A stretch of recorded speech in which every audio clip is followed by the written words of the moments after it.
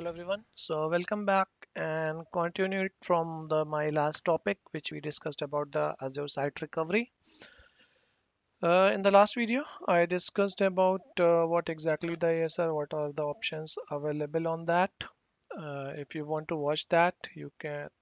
You have not seen that video, you can take it the link from my description box of this video, and you will get the link for my previous video to watch it. Apart from that, the entire Azure Beginners to Professional series link is also there. So you can take it from there and watch that entire series. So let's continue it in this to Azure Site Recovery. Now we are just going to show, I will go and show you how we can configure it and what are the easiest way through which we can achieve it on steps as a lab step that I will also show you. Here the one of the simple way you require an Azure subscription that must support some multiple regions, and mostly it has a recovery option if you are taking it. Obviously you need to bear the cost. You have to configure a site recovery vault at a different site, and mostly the pair sites are also given. Once you check the VM disaster recovery, it shows at which site you can configure it and how it will go. So I will show you that in the normal disaster recovery of a single VM. If you're not talking about the entire uh, vault and their configuration, you can simply store and replicate the data between two Azure sites. That will contain all the configuration in the structure. So I will show you. There are some considerations that you are planning for the cross premises or site recovery deployments. In those scenario, location Of your recovery site could be like we have discussed about the on-premises and Azure also. So first we have to identify the location. We are going from on-premises structure or configure it from Azure to Azure. then the primary sites and location, like for the regional disasters or network latency, how much you have.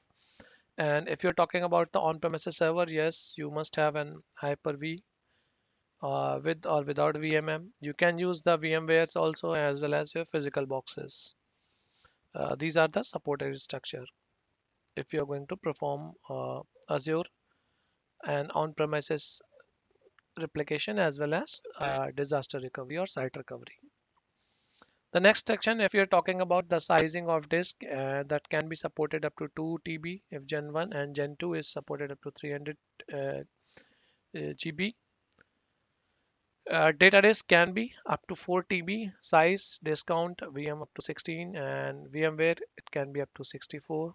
The channels like SCSI or fiber channels or base shear disks are not supported, like if you are using boot from SAN, data from SAN, LUNs from SAN or NAS, so that would not be considered. Please remember that, because in the most of the organization, when they have an on-premise infrastructure, they also use fiber channels or the shared disk, sometime like boot from SAN also. So in those scenarios, you cannot configure it. The reason behind is that those boxes are totally based on storage, and storage comes as a LUN only. Server does not have their storage. So you have to consider this point. Apart from that, if you are doing a cross promises or a site recovery deployment, you must have to configure a couple of things like the IP address space, uh, the same on as on premises and different from the on premises. If you have pros and cons are mentioned, it would be depends on the routing issues and all. If you have a different and cross premises connectivity, P2S like test. Obviously, P2S is not a recommended if you are going a such type of huge deployment. P2S is point to site deployment. If you have seen this my entire series, you have seen that in the previous videos we discussed about point to site configuration and the deployment, as well as site to site configuration. S2S, S2S also have given in the part 15 and not part 15, part 16, I think. 16 and 17 I talked about how can deploy site to site VPN.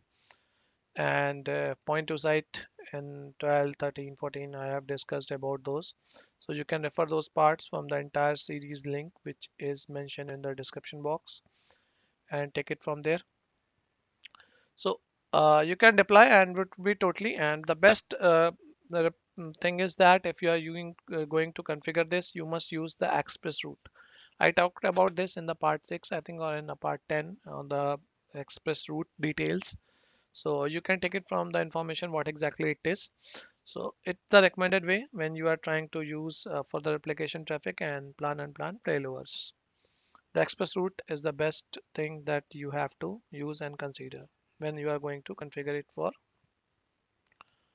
uh, Azure site recovery deployment. You need to allow a couple of URLs in your firewall also, like at port 443, like access control windows.net, login.microsoft.online, backup.microsoftazure.com, blob.core.microsoft.net.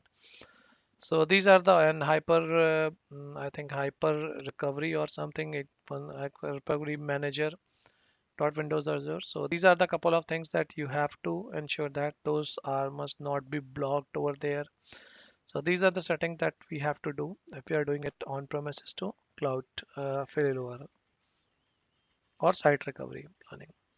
So this is what exactly we have in the Azure Site Recovery. Now quickly we just go back to Azure portal and see a couple of things. So what I have in Azure portal, I have one virtual machine that is FSVR, which is hosted in the cloud and it's hosted in East US location right now. If I go and check the disaster recovery planning for this,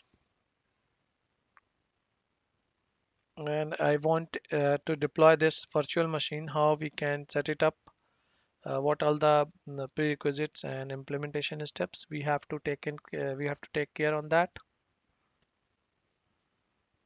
Okay, so let's quickly move on. Okay, once I clicked on disaster recovery option, this one, it will give me an option or selected locations where it can be located. So current the pairing is showing as US East and US West. So I can select the target region as US West here. A couple of other regions like US East 2. I can use that. I can use that. So it will show the selected region and source region and the available target regions. So these are the regions where I can replicate my VM. Anything, whatever I want, I can choose it as per my requirement. I will show you how we can configure this disaster recovery for this application VM itself only, as well as how we can configure with Azure Site Recovery Vault configuration. So I will be back in the next video and continue it from here. Till that time, keep watching this channel and do subscribe. Is next video link is also there in the description box, and entire beginners to professional series link is also there in the description box. So just keep watching and do subscribe it. I will be connect with you in the next video. Thank you.